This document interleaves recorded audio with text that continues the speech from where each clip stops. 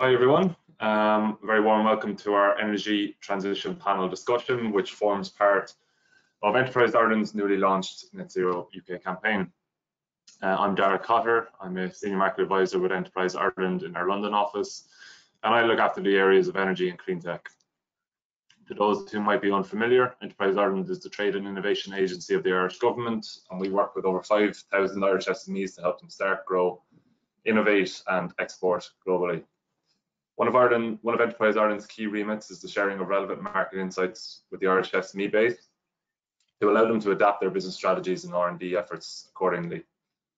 Our Net Zero UK campaign has been designed to ensure that Irish SMEs, particularly those with a strong presence in the UK market, are fully informed of the major policy, market and sectoral developments that are driving environmental and sustainability changes. As part of the campaign, today we take a closer look at the UK energy market and the implications for its net zero transition. It's also worth noting that we also have had sessions this week taking a closer look at construction, local authorities and the agriculture sector. So if you need any more details on any of those, please do feel free to get in touch with me. Happy to say we're joined today by 3 UK energy industry experts who will be on hand to guide us through what net zero energy actually means and help us to understand the impact on technology adoption, innovation, investment and supply chain requirements. We'll also take a look at some of the key challenges brought about by the net zero transition. Many thanks to Andrew Lever, Cian McLeavey Reville and John Slowe for taking the time to share their insights with us today. I won't take any more of your time right now, except to say that if you have any questions for the panelists, you can submit them via the questions tab on the sidebar of GoToWebinar. And we'll do our best to relay these during our discussion. Just a quick note, John is with us. He can hear us and we can hear him. We're having some slight audio difficulty with John. Oh, right on cue. There we go. Hi, John. Great. That's perfectly apt way to get our introductions kicked off. So Andy, we might start with you if that's okay. Would you mind just giving us a brief introduction to the Carbon Trust and the role that you play there, please? Yeah, absolutely. Yeah, thanks, Dara. Yeah, and good afternoon, everyone. Thank you for the invite to share some thoughts today. So yeah, Andy Lever, I'm a director in the Carbon Trust. For those of you who don't know the Carbon Trust, we are a kind of mission-driven organisation. That mission is to accelerate the move to a sustainable low carbon economy. So what that means in practice is that we partner with businesses, organisations and governments, not just in the UK but around the world, and help them kind of lead the way to that kind of sustainable future. That includes setting strategy, undertaking footprinting work and target setting to reduce carbon emissions in their business, organisation or at a policy level. So that includes business model innovation, climate action plans, and yeah, we have over 200 people in the organisation who are based both here in the UK as well as in Latin America, South Africa, Southeast Asia, China and the US. A bit about myself. I've been with the organisation for 6 years now. I was with Cian, who are a utility, so very much come from a kind of energy background. At the Carbon Trust, I lead up our energy systems team, which is really associated with all things to do with the energy transition, be it through greater renewable penetration, integration of that renewables, grid development, local energy systems, smart metering, flexibility, energy and storage. So very much kind of innovative look at how these new approaches and technologies can help us get to kind of net zero going forward. Thanks, Dara. Thanks, Andy. That's great. John, if it's okay, now that we can hear you and see you, I might go to you next and learn a bit more about yourself and Delta EE, please. Sure. Thanks, Dara. So hello, everyone. I was one of the 3 people set up Delta EE quite a while ago, 2005. Like Andy described, we have a similar mission, which is to help the energy sector to navigate the energy transition as quickly, as successfully and as fairly as possible. The way we do that is we carry out research on exactly how the energy transition is unfolding across the UK, across Europe and beyond. We generally look at it from the customer end of the value chain. So looking at customer propositions, but as many of you will know, you can't divide up the energy value chain these days into customers, networks, generation. It's all very interconnected. So we look at the whole value chain. We also carry out consulting work as well as research. And our clients typically are energy companies in all their different forms and technology companies, product manufacturers, ranging from startups in Ireland and beyond through to big companies like Schneider, Siemens and so on. Brilliant. Thank you, John. Last but not least, Cian, would you mind introducing the National Grid ESO and the role that you play there, please? Yeah, sure. Thanks, Tara. So yeah, my name's Cian McLeavey, Reville. Hi, everyone. So I head up a strategy team in National Grid ESO that's focused on kind of long-term direction and reform of all the electricity markets in GB to get to net zero, and I'll explain a bit more about that in a minute. I've been in this particular role for 6 months. Prior to that, I spent 4 years in the ESO innovation team. Before that, I spent 5 years at EDF Energy, so another big utility in the UK across corporate and retail strategy teams. My first job was actually working for John at Delta, so blast from the past there. So National Grid ESO, so ESO stands for Electricity System Operator. We are a kind of a smaller subsidiary, now legally separate from the wider National Grid group, and our job is to, in a sentence, keep the lights on. So we operate the system. That means we balance supply and demand in real time, and we ensure a safe and secure transmission system. So we make sure that electricity gets to where it needs to be and when it's needed. The equivalent in Ireland is EirGrid, and however we're, as I mentioned, we're a separate system operator from transmission owner, and that's largely due to the kind of extended role that we play, not just in balancing the system, but also in advising government and our regulator Ofgem as to where long-term investment needs to happen on the system. And we also develop long-term future energy scenarios that the industry then uses to support their investment.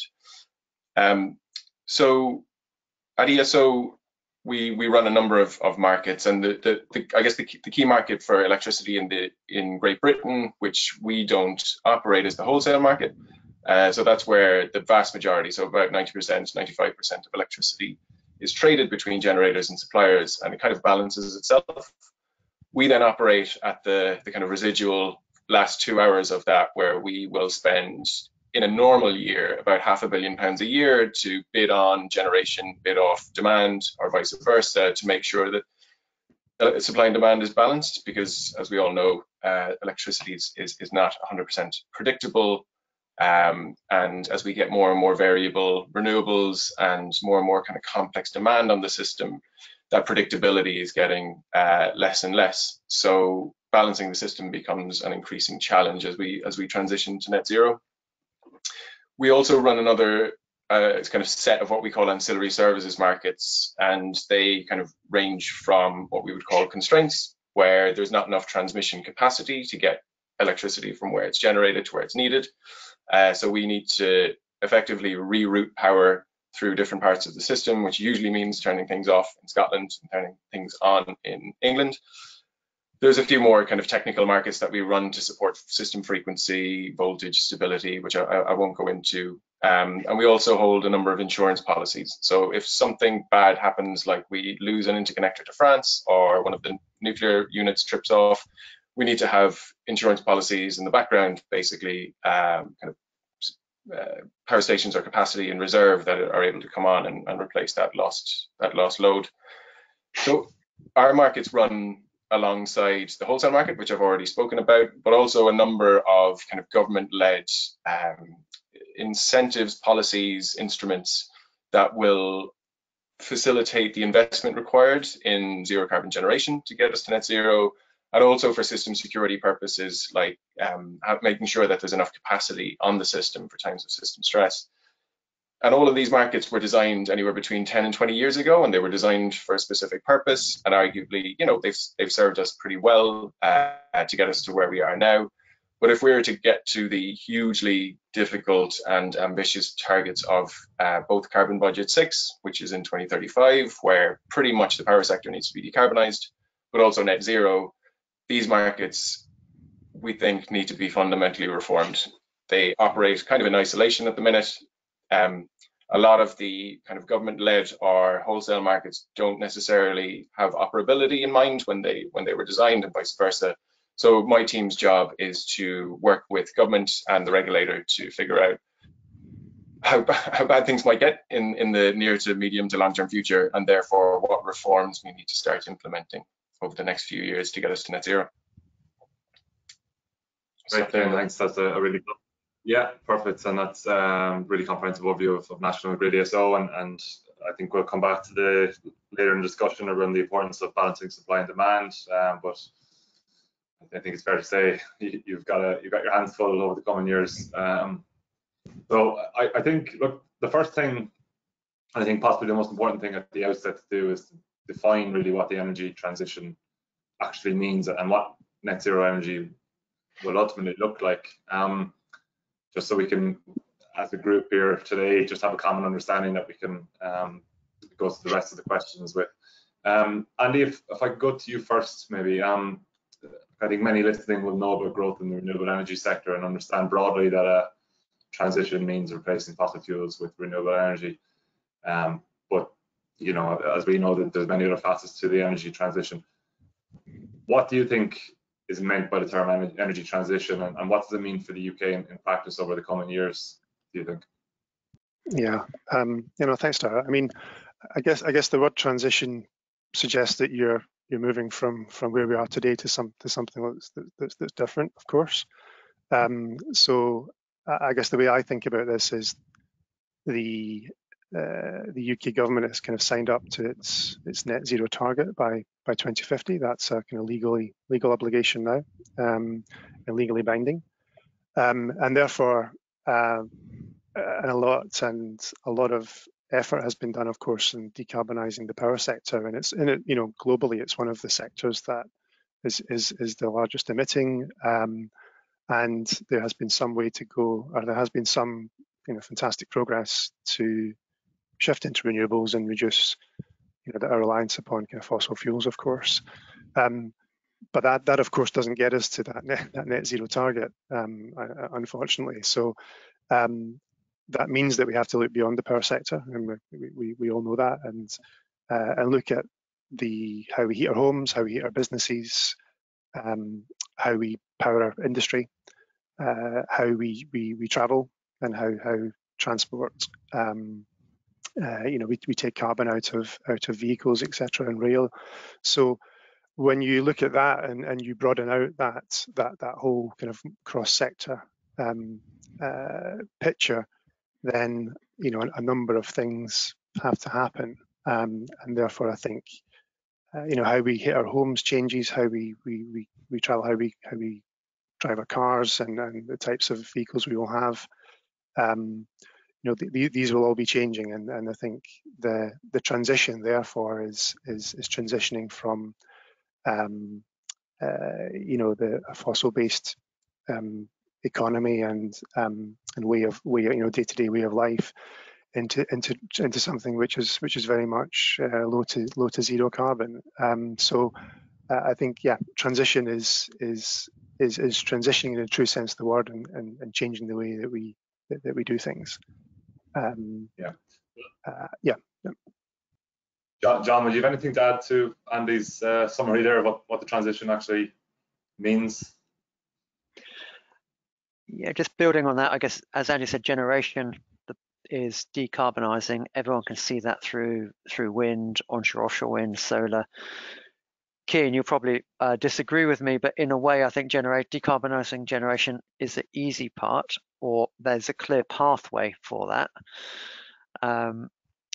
Decarbonising transport, people can envisage with electric vehicles, maybe hydrogen for heavy goods vehicles. Decarbonising heat is I think, the biggest challenge out of the three. So heat and buildings, industrial heat, as Andy said. So I think of it in those three chunks. I think of it in terms of the energy system, how all this knits together, how networks keep working, things Cian talked about. And I think of it in terms of customers. How does this work for customers? As a customer, what propositions can people offer me? How do I switch my heating system? How do I integrate my solar panel with my electric vehicle? And the one thing we haven't mentioned yet is energy efficiency, which is critical, because the less demand we have, the less of a challenge that we have.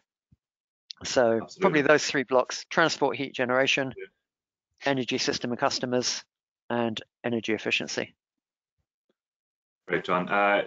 Cian, would you agree with that, that decarbonisation of generation is the easy part, and that we're looking at how to decarbonise areas like these is where the real challenge lies? Do you have anything else to say broadly about the energy transition and in practice what will come out of that? Yeah, I think easy is probably not the word I would use, but it certainly has been the low-hanging fruit so far, and I totally agree with John that heat is the killer app in this problem.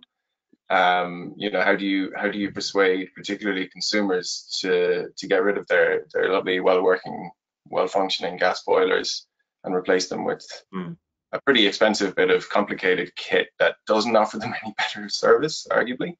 And it's for something as fundamentally important to well-being as heat is, and particularly in the UK or in Ireland where it gets pretty cold. So I agree with everything that's been said so far. I think the transition, the energy transition, will ultimately boil down to decarbonising the power sector, transport and heat, and transport and heat will ultimately have a huge impact on the power sector.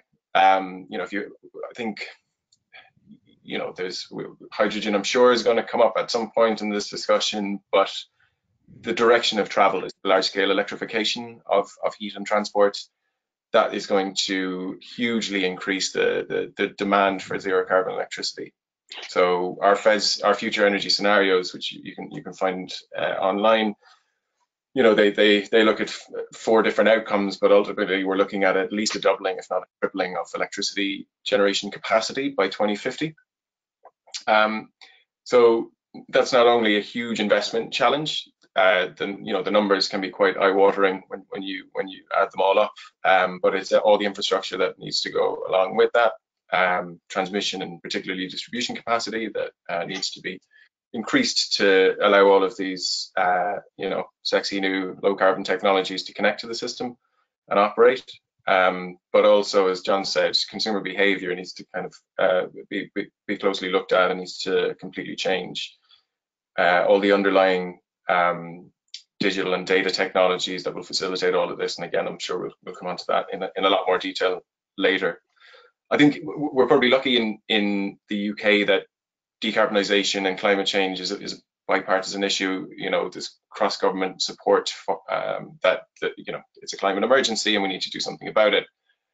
However, the scale of investment required and what that is going to mean for consumers' bills can't be ignored, and I think we just need to make sure that we decarbonise and electrify the system in a way that is most value to consumers, and that is not an easy problem to solve.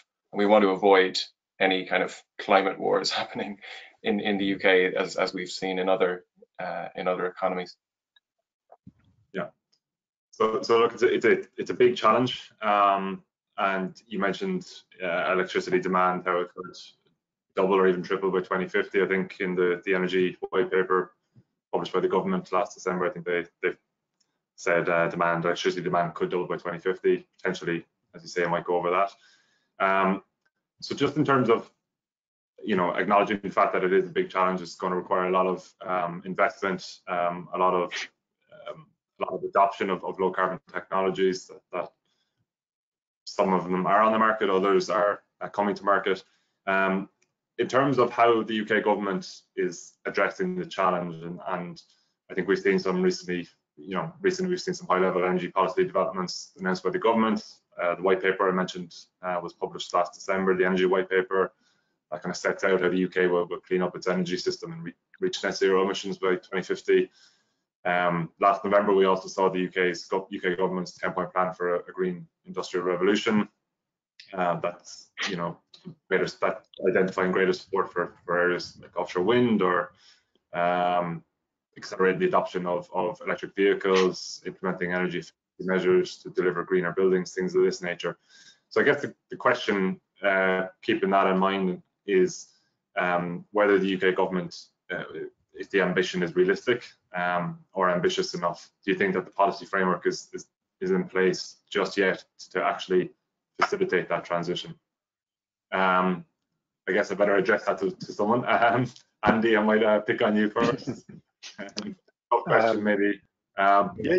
Simply put, is ambitious enough?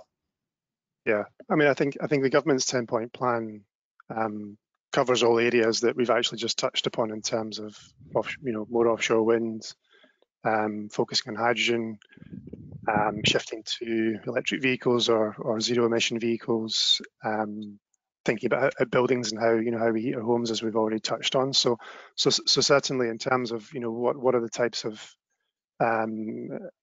areas that we need to address, it has that coverage. So it's certainly realistic in that sense. Is it ambitious? I think if you take offshore wind, for example, 40 gigawatts by 2030 feels pretty punchy and pretty ambitious. Some of our own analysis we completed in our own report on 2050 suggests we need 120 gigawatts by 2050. So I think that is doing another 40 gigawatts by 2040 and another 40 gigawatts by 2050. So it is a sustained investment requirement, not just to 2030, but also to 2035, but over the next three decades. I think as I'll let John and Cian come in, of course, but in terms of policy legislation that we're still waiting on, there's still the heat and buildings strategy to emerge. There's still the hydrogen strategy to emerge, and there's an update to the smart systems and flexibility plan as well, which is imminent. So I'm hoping that we'll see a bit more direction in detail through those. We could pick up any of those 10 points, but I think it's a case of kind of getting on with that now. I could go on, but maybe I'll stop there and let the other guys come in. I think you've actually answered my next question in that answer as well. The next question was, what are the next kind of policy or legislative developments that we're likely to see with regard to energy transition? You mentioned things like the heat and building strategy. John, is there anything else that everyone listening on the call, primarily there'll be Irish SMEs working in the UK energy sector? Yeah. Are there other policy developments relevant to the transition that they should be aware of and keeping in mind and likely to impact on how they do business, do you think? There are a ton of them, Dara. So when I look at the need to limit global warming to 1.5 degrees, I think no, the UK is not doing enough. It needs to do more. It needs to go faster. It needs to lead globally, lead by example. But if I look at it another way, how does UK compare to other European countries? I think that bipartisan support that Cian talked about, there's a huge amount that the UK is doing, and I think it's ahead of other countries in a number of different ways. So there is real momentum, I think, being built. There's always more that needs to be done. You could always argue things need to be done faster. The bit that's neglected, I would say, is probably heat so far. I think the UK's wasted a decade pretty much on really pushing for decarbonisation of heat, but that's that's coming into focus now. It's politically the hardest part to do.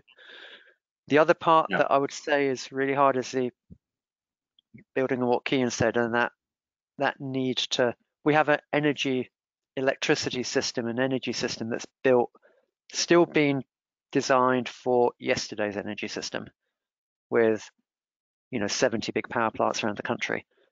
In 2030, we'll have millions and millions of power plants around the country, in people's homes, in people's buildings. We'll have electric vehicles that absorb energy from the grid, that even put power back onto the grid.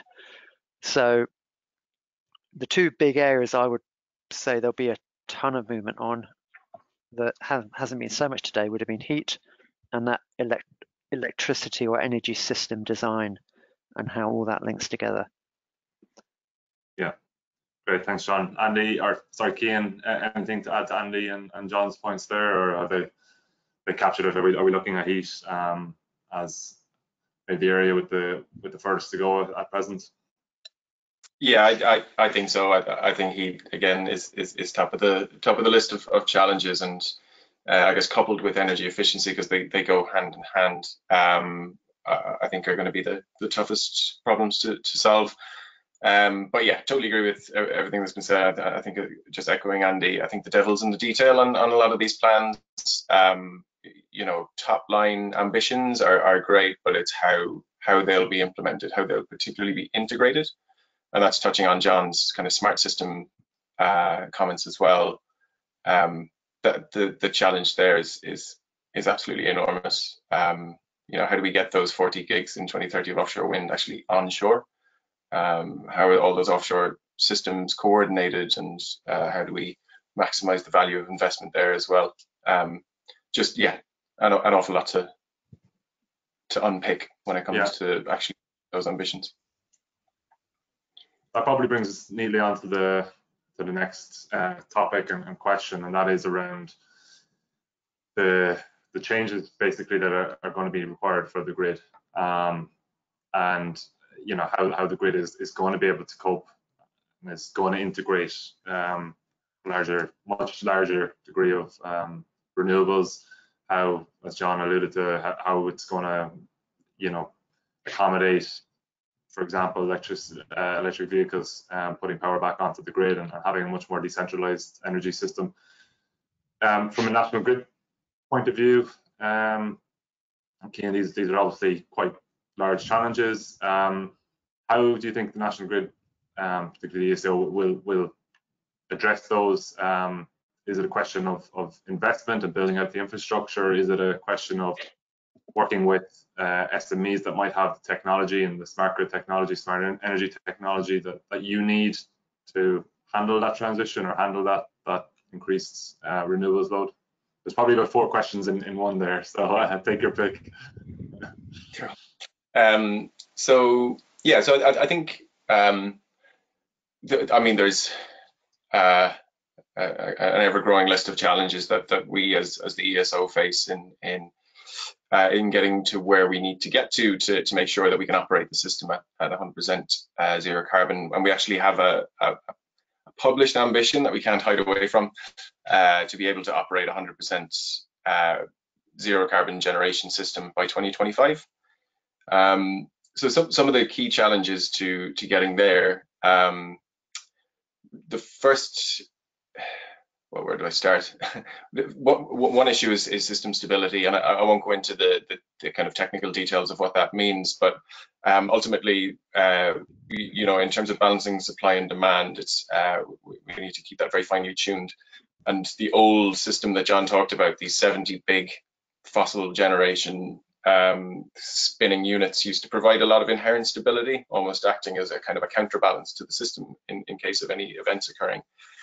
As all those plants retire, we have less and less inherent stability in the system, which means that we either need to top it up with other stuff that provides the same stability, or we need to act a lot smarter and a lot faster and respond much quicker to events. So there's a lot going on in ESO on both of those.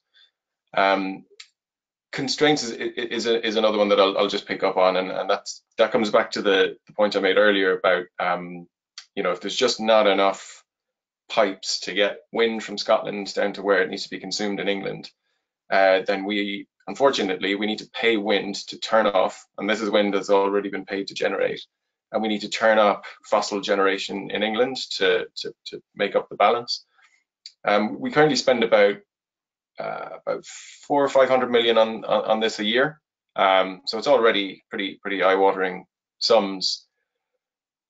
We published a paper last week that kind of shows that under the current market mechanisms, that's going to increase to over 2.5 billion a year by 2027, so towards the back end of this decade. And that's largely because the build out of transmission just isn't keeping pace with the build out of renewables.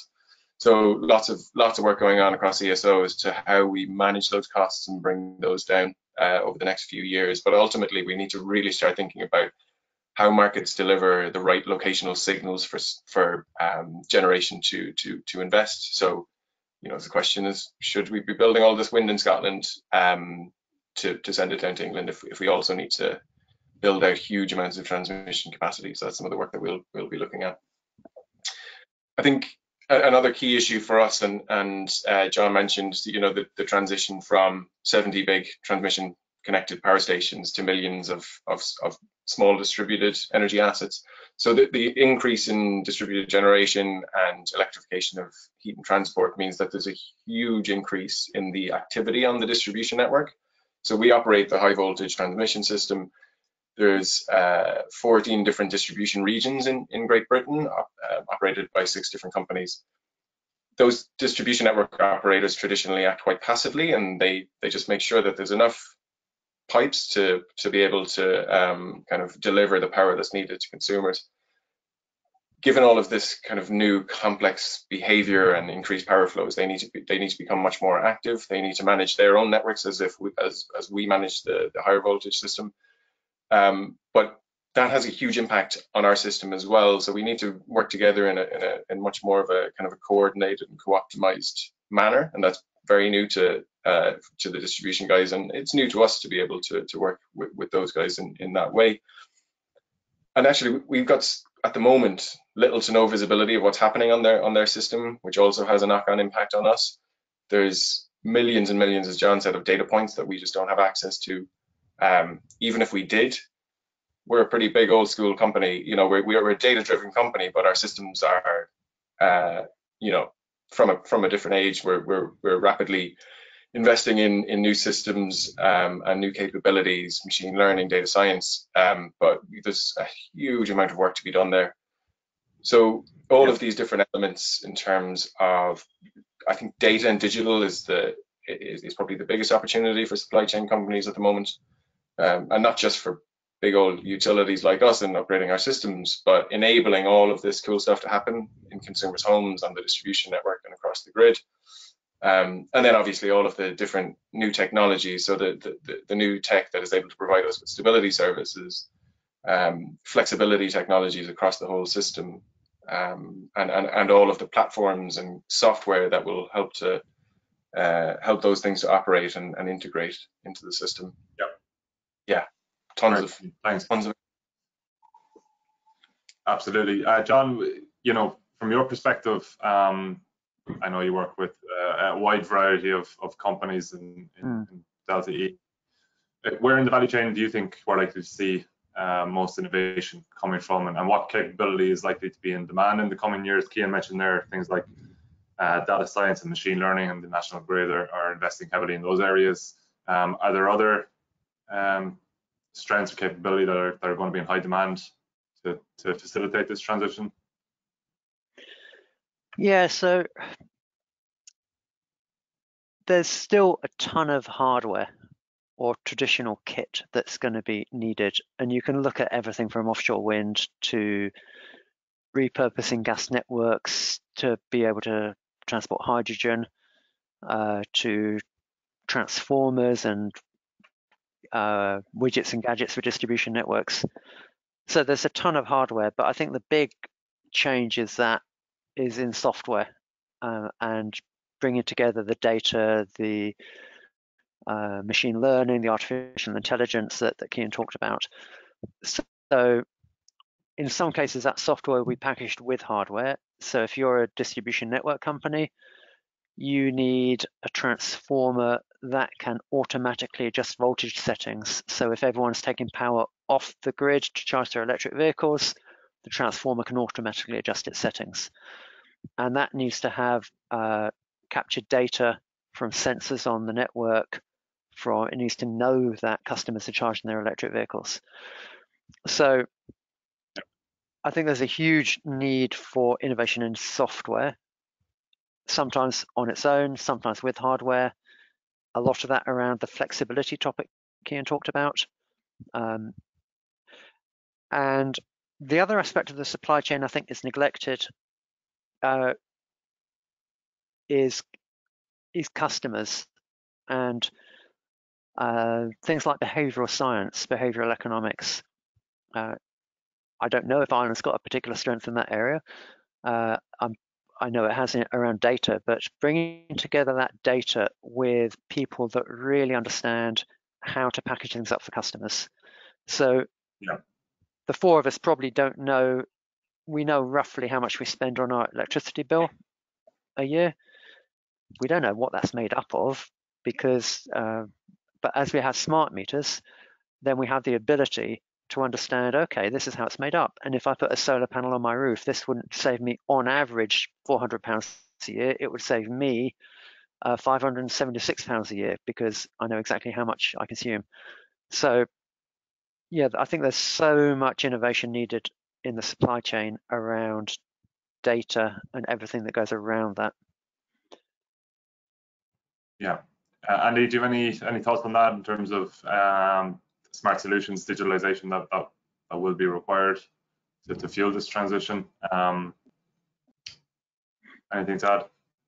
Yeah, no, I mean, I think the guys have covered all the main points. I mean, it does come down to a lot of it does require digitalization, and you know, we should think about ourselves, even our own homes, as playing a larger part now in the energy system. You know, some of our work suggests that there's a real low-hanging fruit around flexibility being provided from electric vehicles, and yeah, I mean, quite substantial and as a demand-side response measure. So how you coordinate what will now, you know, be turning into kind of millions of vehicles with government targets, to take into consideration people's journeys, you know, how they use their vehicle, how big the battery is, how that responds to signals from the local energy market and the DNO through to the national system operator. All of these data points are and business models fundamentally. We need to work all that out and make that compelling for consumers as well, to engage. So I think a lot of this flexibility that's been discussed sits at the distributed and a local level, which means that consumers and likes of you and I have to get much more engaged, and I think, you know, that's where a lot of the focus inevitably will be. And indeed, you know, as we talked about heat decarbonisation as well, we also have to deal with that from a consumer level, and so there's a number of things happening, you know, within our own spheres of influence that we need to now deal with, and yeah, innovation around that space is we certainly haven't cracked it yet, so there's lots to do. I think we might actually just go back to the topic of heat, and I think, John, you mentioned earlier that it's a politically sensitive issue. A question has actually come through on the chat here, asking where does decarbonisation of the natural gas grid, and using you know, currently the natural gas grid is used as a backup to intermittent renewables. Where does that fit into the net zero transition? So how are we going to use or repurpose the national gas grid? And obviously that's going to have knock-on effects again in terms of how people heat their homes, in terms of gas boilers and potentially gas boilers becoming obsolete or phased out in the UK. How big of an issue is that, and what will actually happen with the natural gas grid. Cian, do you have thoughts on that one? I know it's a weighty issue, but interested to hear if you have an opinion on what will actually happen with the with the gas grids. Yeah, I think, I mean, so it's a big question, and certainly one that I'm sure now that National Grid are divesting a majority share in their gas transmission business, maybe not one that my CEO is as worried about as he was last year. But it's a big question. You know, these are hugely expensive assets that have a long lifetime left, and the gas transmission business here, and of course the gas distribution businesses as well, are all trying to figure out if it can be repurposed, used for hydrogen. And there's lots of big innovation projects, big expensive trials that are being run to figure out if that's a goer. And it's not my area of expertise, but I think there will be a place for hydrogen. How it's transported, stored, and used is up for debate. But yeah, it's there's certainly life in the gas grid yet, and a lot of work and research and development and trials across all the different kind of angles of the supply chain for hydrogen to be undertaken before we find out exactly what the future of that like. John, if I just go to you next with that very same question in terms of how do you see the natural gas system and the grid evolving in the coming years? Yeah, so there was about 10 years ago, the government strategy was, well, actually we won't need the gas grid because we'll decarbonise power and then we'll switch all the heating over to electric heating, mostly via heat pumps. I think now there's a realisation that that's a bit simplistic, and on the cold winter days where there's a huge heating demand and it's an order, it's several times bigger than peak electricity demand, peak heat demand, that we can't rely on meeting all that peak heat demand solely through electricity. So I think there will be a role for the gas grid. I think we will rely less on gas, so heat will be more electrified, but we'll see a lot of hybrid systems. So homes using electricity for heating for the most part, but gas for the heating on the coldest days, for example. But that can't be natural gas if we're to hit our net zero targets. So that's where hydrogen comes in. I think it's too simplistic to either think of electrifying heat completely and no role for gas. And it's also too simplistic to think we'll just swap out natural gas for hydrogen and flick a switch and we'll be using hydrogen in exactly the same way as natural gas. So the answer is somewhere in the middle. It will be a lesser role for gas, but I still believe there will be a role for gas. Maybe not in every home or building that there is today, but there'll still be a significant role for gas in the form of a low carbon gas such as hydrogen. Great, thanks, John. I think that again brings us on to the topic of hydrogen that you've mentioned there, and the role that will play in terms of helping to decarbonize those kind of hard to abate sectors. And I guess I'd be interested getting your perspective on how promising a technology hydrogen is, and particularly over the next decade, how realistic is it as a large scale opportunity and technology? Any volunteers to tackle that big question at the outset? I think yes, it's a good question, and I think there's a lot of debate around how you generate that hydrogen as well. Is it electrolysis or is it CCS? And I think the answer is it's a bit of both. The hydrogen, to get to net zero, we will need hydrogen. I think it's fair to say. That hydrogen is used sparingly, probably because it's used in the hard to treat sectors, the industry processes, the manufacturing.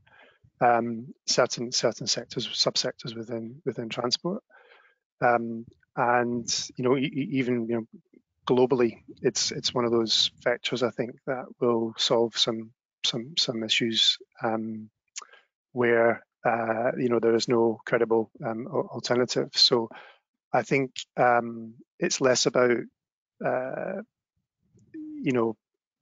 backing a particular technology. I mean, I don't think we have the we couldn't build enough generation to fuel to make hydrogen through electrolyzers completely. But CCS, whilst perhaps more cost effective, hasn't really been proven at scale yet, and has but so that as is always, there's no silver bullet to some of these technologies.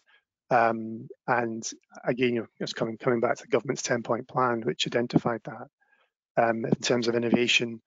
There really is a good strong need to focus in on cost reduction and performance improvement in those areas. We've seen a few development of industrial clusters in the UK, where you're looking at more of a local solution where there is heavy industry or the infrastructure to support the likes of CCS or offshore wind infrastructure, bringing that power onto the mainland. So it's expensive. It's expensive to make, so you need to really think about carefully where you use it.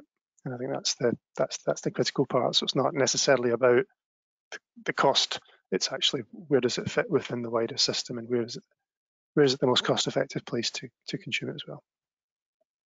Sure, John, where do you think hydrogen is in terms of large-scale deployment? What kind of timescales are we realistically looking at here for widespread adoption of hydrogen?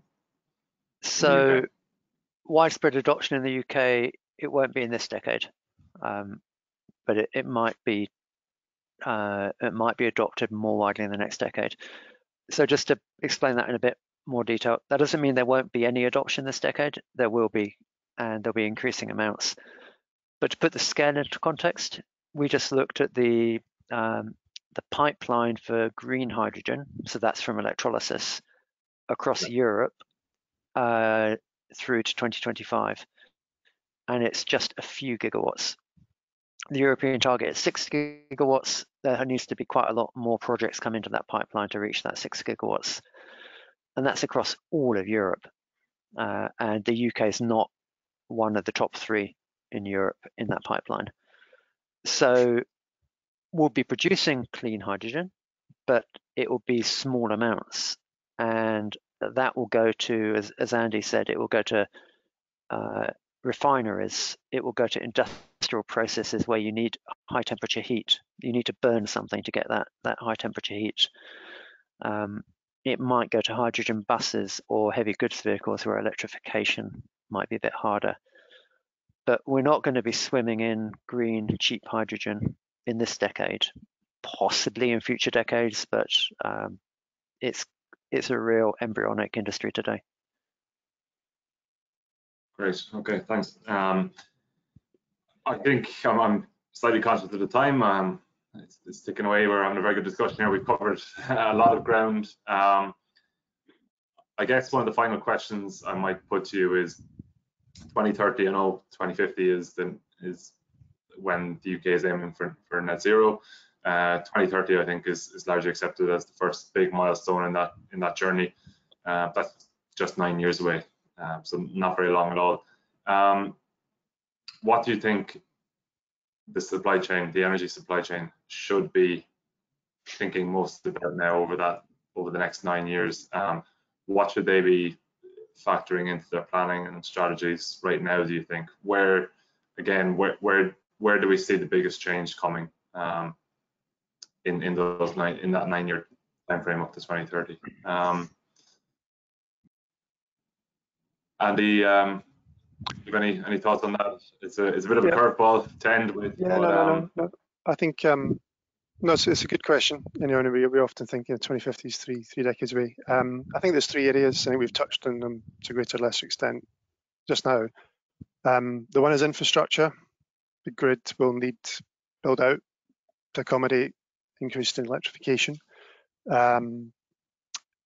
Second one would be around heat, be that around heat pumps, be it around district heating, be it around thermal storage.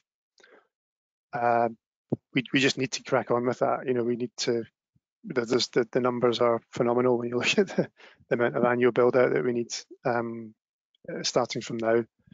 And I think the third one is around smartness, and I think we've touched. We're moving into a system that needs more smartness and flexibility. So be that around data, be it around digitalization, software, customer propositions, you know, linking in with the markets that Cian talked about right at the start. All of these things need, if we're to do this efficiently and cost effectively, then that smartness and that software data aspect helps greatly to do it without, yeah, in the most cost effective way. So those would be the three areas I think that are just no regrets that we will need to crack on and get sorted. Brilliant, thanks, Andy. Cian, same question, and perhaps you might have two or three priorities that you think are two or three areas that are going to dominate between now and 2030. Do you have any thoughts on that? Yeah, I think so. I mean, our future energy scenarios, and this from last year, we'll be republishing in July. But the three scenarios that achieve net zero, I think they all see hydrogen and CCS on the system at the back end of this decade. So by 2030, you know, to get there in that short number of years, there's an awful lot to be done, and supply chains need to be built in those technologies. And obviously storage, I think we're looking at tenfold growth in storage capacity, largely from battery storage, you know, out to 2050. I think on the flexibility and particularly the consumer point, so there's a wide spectrum of opinions as to how flexible consumers will be. I think on one side, people are saying, well, they're not going to be flexible at all. Why would they care? And they're just going to be a huge burden on the system and cause distribution networks in particular no end of headaches. And then on the other side, there they go, you know, the silver bullet. They'll be ultimately flexible. You'll have all of these traveling storage facilities in EVs. I think the truth lies somewhere in the middle. And we're actually about to launch a nifty new project with Octopus Energy over here that's looking at trying to figure out exactly how consumer flex will show up on the system. But ultimately, it needs to be automated, and as Andy said, the consumer propositions need to be there to facilitate that, take, you know, any kind of active decision making away from them, and just enable it to happen at no kind of reduction in comfort or quality of life for consumers. Huge supply chain opportunities there, I think. Great, thanks, Cian. And John, same question lastly for you. And a short answer, I don't think you can pick one or two sectors that will dominate. I agree with everything Andy and Cian have said. I think there is so much we need to do, be it from floating offshore wind turbines through to what Cian just mentioned around customers. There is so much we need to do across every aspect of the energy value chain, and that creates no shortage of opportunities for innovators, for companies who think they can make a difference in that area. Great, thanks, John. Look, some really interesting thoughts there to finish up on. It wasn't an easy question by any means, but I think, you know, key takeaways, notwithstanding, John, your view that you can't pick out one or two. I think, you know, grid build out, heat pumps, district heating, smart solutions, data, storage, building out the storage capacity as well, and the role of the consumer. Those are kind of key takeaways that from here to 2030 that might resonate with some of the Irish companies that are listening in. I'm sure we could continue for another hour talking about this topic. It's all-encompassing, really, and integral to the UK reaching its net zero targets. I'm sure there'll be plenty of other opportunities to chat about this during the course of our Net Zero UK campaign. But for today, I think that's all we have time for. If you sent a question and we didn't manage to cover it, we'll be sure to follow up with you directly afterwards. On behalf of Enterprise Ireland, I'd just like to thank today's panelists for their time. So Cian, John, Andy, thank you very much for your time and your input. It's greatly appreciated. Just to say as well, a recording of today's sessions will be made available via email to all attendees shortly and will be shared across Enterprise Ireland's communications channels as well. So please keep an eye out for that, and do feel free to share with any relevant colleagues or contacts you think might be interested. Please do also keep an eye out for future and further EI UK net zero energy sector insights, including events and reports that will hopefully help keep you up to speed on the pace of change here in the UK, and hopefully help you to understand the implications for your business. If you want further information, market assistance, or have any follow-up questions, please don't hesitate to get in touch with me. My details are on the screen. But for now, other than that, the only thing left to say is thank you for taking the time to join the session today. Have a good evening, and hope to speak again soon, hopefully in person next time. So thanks everyone, and goodbye. Thank you. Thank you. Thank you. Thanks, bye.